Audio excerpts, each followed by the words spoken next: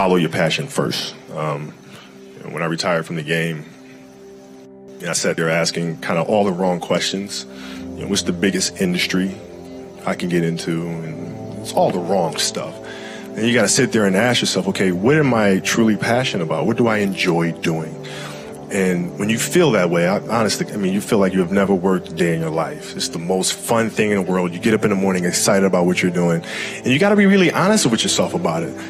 If you wake up in the morning and you're dreading going to work, dude, do something else. Right. Do something else. And those are hard decisions to make. But when you make those decisions, it's a very liberating experience. And you find out that the rewards will come.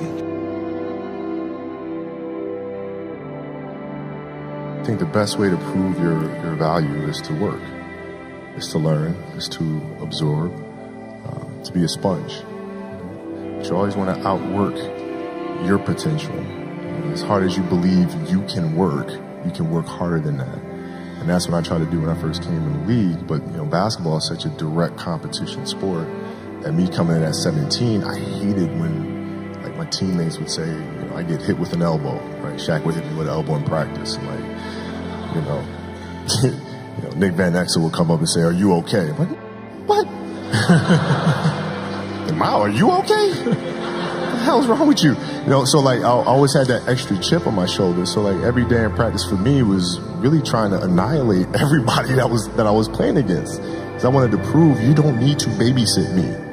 Like I'm fine, And so it's always that competitive nature, the work ethic, and curiosity. Because I asked a lot of questions. When playing with Bryant Scott, I asked him a lot of questions. Eddie Jones, who was great at chasing guards off the screens, and I didn't understand how to do that. I would sit with him before practice, after practice. Magic, all the Laker greats, I would always sit down and just ask them questions about certain games that I studied growing up. What actually happened there? What did you feel there and why? We were playing against the Lakers, Tom, and we were out here in LA. So the game was at 7. I was like, you know what? I'm gonna come to the Staples Center because we're playing. This is when the Lakers had Kobe and Shaq. Okay, this is like the championship Lakers. So I'm gonna get there at 3 o'clock, and I want to make sure I make 400 made shots before I go back into the room, and then I sit in the sauna and I get ready for the game. So, get in the car, get to the gym, get there, and as I'm walking onto the court, who do I see? I see Kobe Bryant, already working out. So once I set my foot across that line, I started working out. And so I worked out for a good hour and a half. And when I came off, after I was done, I sat down, and of course I still heard the ball bouncing. I looked down, I'm like, this guy's still working out. He was working out for like, it looks like he was in a dead sweat when I got here. Right. And he's still going. And it's not like his moves are nonchalant or lazy. He's doing like game moves. I sit there and I unlace my shoes. I'm like, I want to see how long this goes. So I sit out there and watch 25 minutes. And he got done. I said, okay, I think I've seen enough. Go play, come back, get in the sauna, get ready for the game. That game, he drops 40 on us, okay? And after the game is over, I'm like, I have to ask this guy. Like, I have to understand, like, why he works like that. Right. So after the game is over, I'm like, hey, Kobe, like, why were you in the gym for so long? He's like, because I saw you come in. And I wanted you to know that it doesn't matter how hard you work, that I'm willing to work harder than you. If your job is to try to be the best basketball player you can be, right? To do that, you have to practice, you have to train, right? You want to train as much as you can, as often as you can. So if you get up at 10 in the morning, train at 11, right? 12, say 12, train at 12, train for 2 hours, 12 to 2. You have to let your body recover. So you eat, recover, whatever. You get back out, you train, start training again at 6.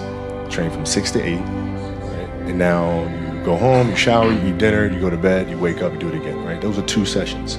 Right now, imagine you wake up at 3, you train at 4, you go 4 to 6, come home, breakfast, relax, blah, blah, blah. Now you're back at it again, 9 to 11, right? You relax, and now all of a sudden you're back at it again, 2 to 4, and now you're back at it again, 7 to 9. Look how much more training I have done by simply starting at 4, right? And so now you do that, and as the years go on, the separation that you have with your competitors and your peers just grows larger and larger and larger and larger and larger. And by year 5 or 6, doesn't matter what kind of work they do in the summer, they're never going to catch up because you're 5 years behind.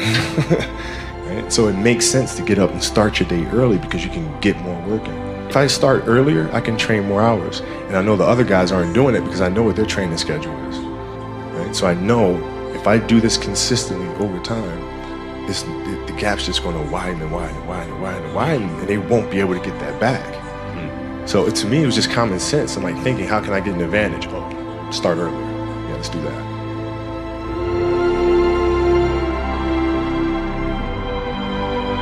How do you develop that, or where do you learn that from? Well, I think it's just it's just a matter of what's important to you.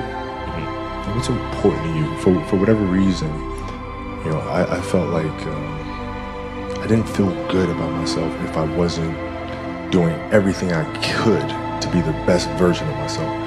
If I felt like I left anything on the table, it would eat away at me. I wouldn't be able to look myself in the mirror. And so the reason why I can retire now and be completely comfortable about it, because I know that I've done everything I could to be the best basketball player I could be.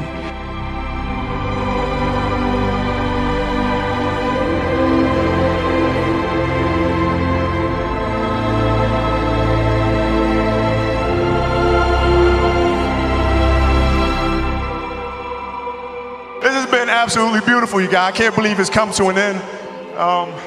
You guys will always be in my heart. And what can I say? Mamba out.